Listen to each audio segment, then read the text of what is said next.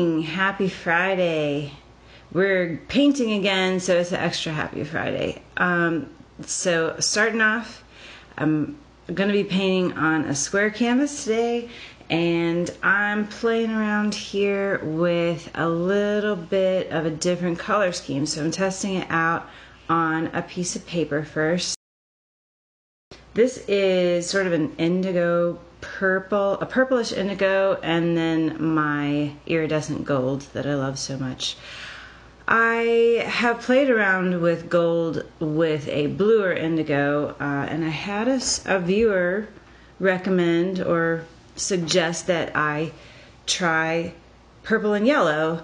And I don't play around with yellow a lot, but I do love my gold. And I thought, well, why not try purple and gold together? And I had this indigo that was pre-mixed that was a little too purple for my liking, and it had just been sitting in the bottle, so I thought, let's try painting where it's predominantly that color. So there you have it. That's my little test piece. It sort of looks like a bird. There's how it shimmers in the light. I really like the overlay. There's something about purple and yellow together. They're complementary colors, which is a vocabulary word that I teach my art students, which means that they are opposite on the color wheel. Purple and yellow are. So they look bolder and brighter when set beside each other, but if you mix them together, they have so many of the colors in the color wheel that they just mix together to make like technically a neutral color of some sort, a brown, a gray, a muddy poop color. But something, and so the other complementary pairs would be green and red, or blue and orange. But there's something about purple and yellow. I love playing around with that combination in watercolor as well. The neutral that they create is really appealing to me. So I wasn't too worried about them mixing together and making a muddy color on my canvas. Also, I've noticed, I don't know if you guys have noticed, that metallics don't muddy up as much as your average pigments. Has anyone else noticed that? I don't know. I feel like the more metallics I use, the less likely my combinations are to get muddy. So I've been doing a lot of the dual tone swipes lately. That's why you see here that I'm preparing my square canvas today with the indigo purple going almost to the top, but not quite, sort of trying to mimic a landscape horizon of some sort. Getting the sides, smoothing it out. Also, you can't really tell from this angle, but I have started tilting my canvas a little bit at the recommendation of the lovely Kathleen Osmore, because I was having a lot of puddling, and though this is a fresh new canvas, I'm not painting over something else. I just wanted to make sure that I wasn't somehow getting a puddle somewhere or getting it too thick. So if it was a little too much paint in one area, it would just flow off. But it looks like everything's staying in place pretty well. Got my gold, smoothing that out. Working on the sides. To spread my paint, as you can see there, I'm just using little postcard mailers, junk mail that I get in the mail, mostly from school. You would not believe the junk mail that companies send to teachers. And we don't have time to read that stuff. So it all just goes in the recycling. So every once in a while, I'll just run into the recycling bin there under our mailboxes in the workroom, and I'll just grab up all the junk mail. And so I have stacks and stacks. I have more of that cardstock stuff to spread than I could use in 3 years. So if anybody wants some, come get it. I've got plenty. Okay, here we go. talking to myself with my hands. I talk to myself a lot. Do you guys talk to yourself? I talk to myself a lot.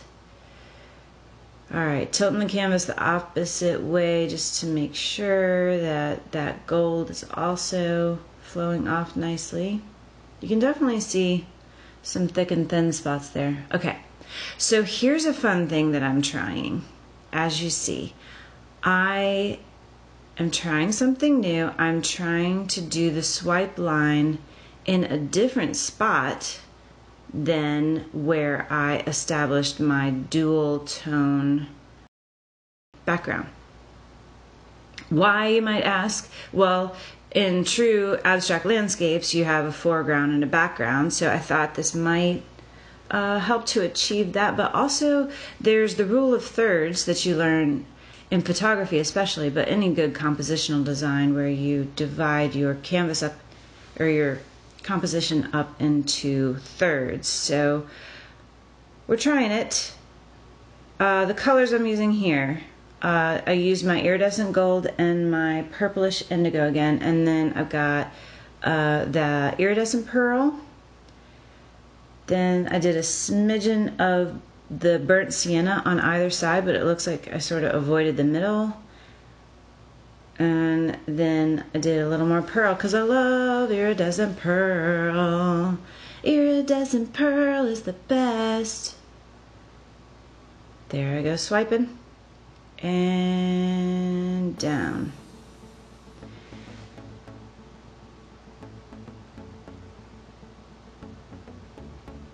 And I'm holding the paper towel over top to allow for some drips to fall, because that happened a couple times accidentally and I ended up loving it. So that has become a thing that I do every time.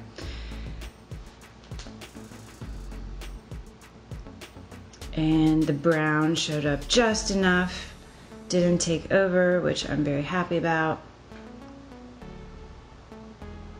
I'm not so keen on the gold at the top, which I did that on purpose, right? That was the horizon line in the dual tone background.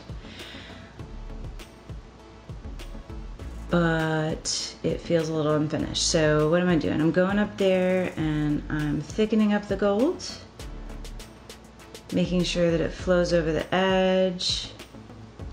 And you can see how it's flowing down because, again, the canvas is tilted towards us a little bit from the top canvas.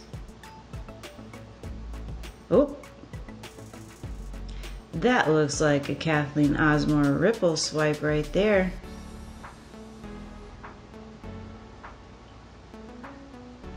So in this painting, I promised myself that I would not have the audio on. I wouldn't talk to you while I was painting, which is why I'm doing this voiceover, and that I would allow myself time to play.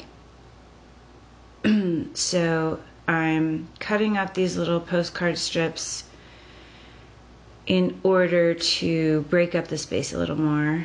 And again, I didn't really like the area at the top, so I'm hemming and hawing over what I can do to make it more appealing. So I've got some wide pieces, I've got some thin pieces, and I am just sort of breaking up that line and covering up some things that I didn't like. I'm sitting in my kitchen. I've got my coffee press here. I'm going to pour myself some coffee because it's been steeping while I've been talking. Hope you don't mind.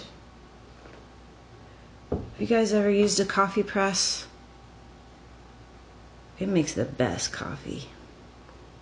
It's a little bougie, but it's good coffee. Okay, so I'm playing around with the sides. It looks like I'm picking up some paint that has fallen and just sort of coating the edge, and also maybe some thin spots around the edge on the top, but also on the sides. My head keeps getting in the way, sorry. Okay, This is another trick that I have learned watching Kathleen Osmore on her new channel, Cause Creations Art. She takes a little skewer. I have a bamboo stick. I don't have any skewers. And she picks up some paint. I'm just picking up the gold drips from the paper below. And she accentuates by drawing some lines.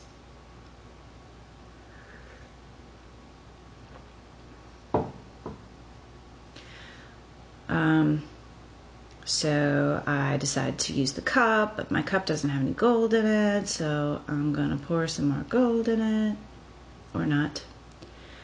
So I'm pulling more of the gold down from the top.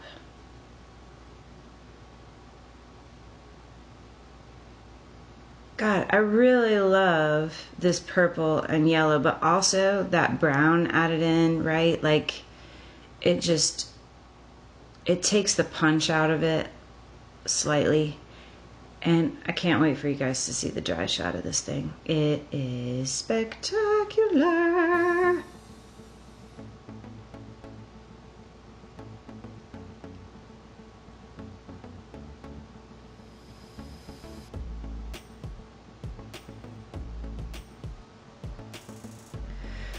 So, do you ever have one of those moments where you're not sure which orientation the canvas should go? I'm having one of those moments. Is this the top? Is this the bottom? I don't know. So I start sort of working more from that end, and then I start seeing that from that end, and then I decide that that is possibly going to be the bottom of the canvas. So we're sort of looking at it upside down right now.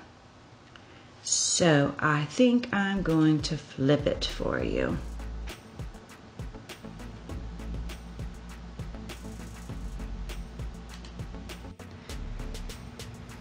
And here we go, we're gonna flip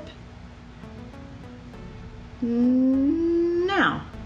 Okay, so this is the orientation that the painting's gonna end up being. I guess I thought that the gold would be the distant glowing sky, but I think it's ending up being the foreground grassiness. I don't know. I hate to refer to parts of my painting as actual things because I want them to remain abstract, but also it sort of helps me to envision a composition that works when I can compare it to foreground, middle ground, and background objects that we would see in real life, if that makes sense.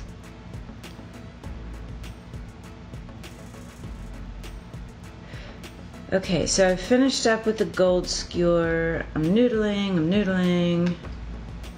Not a lot happening. And I've got another floppy piece of the postcard. I'm considering it. Am I gonna do another swipe? Oh, there we go. Because honestly, the skewer wasn't showing up. So I do a couple of thin swipey swipes.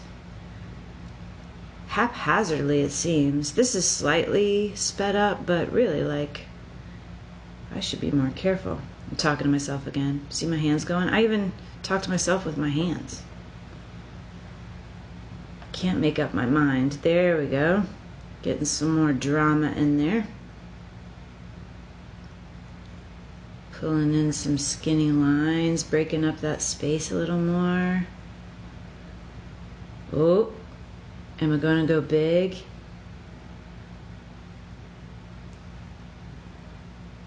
I'm swiping. Playing around with different sizes. Ooh. Oh yeah. Look at that. Picked up a lot of paint, got a little spinny dribble, allowed the drips to fall. That's what I'm talking about. Yeah, I'm excited. I clapped. Courtney said, yes sirree, Bob. So then that emboldened me to do more. Uh-oh. That was a That was a finger waggle at myself because I used the same swipe piece twice, which pulled some purple into the gold, which at the moment I thought was a mistake. But I think you'll agree it looks nice. So happy mistakes, happy accidents. But happy accidents need friends. So I take a little bit of the purple indigo and I put it in that corner, and I'm trying to figure out how to sort of, there we go, another swipe. Oh, tried to I'm so messy. Did you see? I just tried to like scrape it off on the side, and then I got some gold smooshed into that swipe that I just made. That was so nice, but I fixed it. So I think I was trying to say, oh, you need to see this though. I shouldn't talk through this. So on the little piece of cardboard that's off screen, unfortunately, come on, I picked up some gold and then I dribbled some more of the purple onto it. And then I'm making fake drips, fake swipe drips, and I'm dropping them onto the canvas. That's unfortunate that you can't see that on screen. So I had never really done that before, but it was effective to manufacture those drips. And the reason I say they had to be manufactured and not just drips is I had to sort of mix the paints and allow them to flow through each other as they would on the swipe paper. So it's not just dripping purple onto the canvas or dripping gold onto the canvas. I had to pick up some gold onto one of those swipe cards and then drip some purple onto it and allow it to flow back and forth before I dripped, so that it was encircling itself. I wish that showed on camera better. So here I'm just touching up the sides. Back to the happy accidents. I think the point that I wanted to make was that if you make a happy accident and you like it, you just need to give it some friends, because then it looks purposeful, if you know what I'm saying.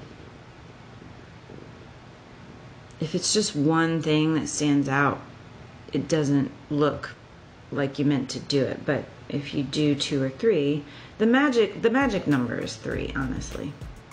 All right, here is a finished shot. That thing is gorgeous, you guys. I am so excited. Again, this is sort of upside down. I think I swing around to the other side.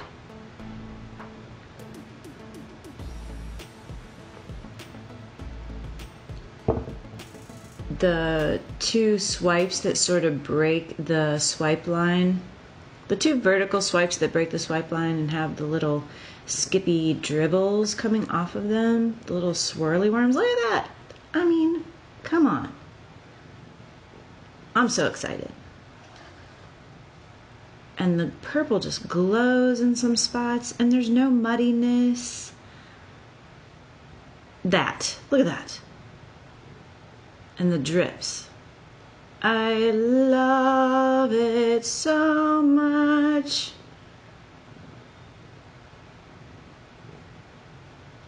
Here's some more still shots. There's a shot of the side.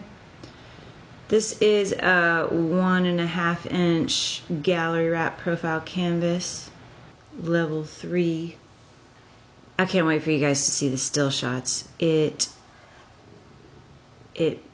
nice and shimmery, and the purple deepened, but the upper portion is just so iridescent and shimmery.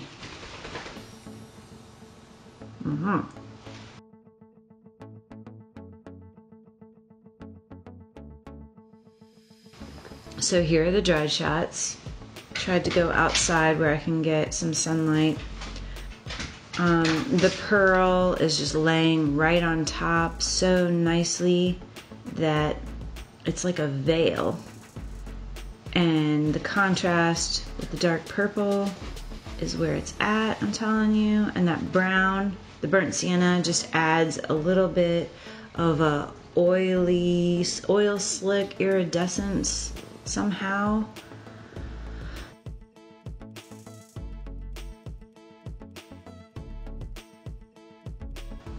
And here I'm holding it, trying to show you how it shimmers in the light. Can you see that?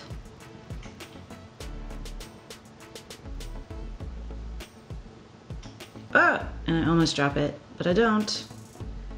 Man, oh man, I love it so much. I hope you do too. So this is a 20" by 20" gallery wrapped 1.5" profile canvas. Will be available for sale on my website. Thank you so much for watching. Thanks to all my patrons as always. You guys rock. And I hope you have a lovely, lovely, lovely day. Hey, did you know that I have a Patreon now as well as a Teespring account? You can support me by becoming a patron, or you could buy some merch. There's a banner down below where you can buy t-shirts, hoodies, tank tops, kids shirts, also coffee mugs. Also, if you like this video, don't forget to hit the like button, subscribe and click the bell if you want to get notified of my next videos. And as always, thanks for watching. Bye.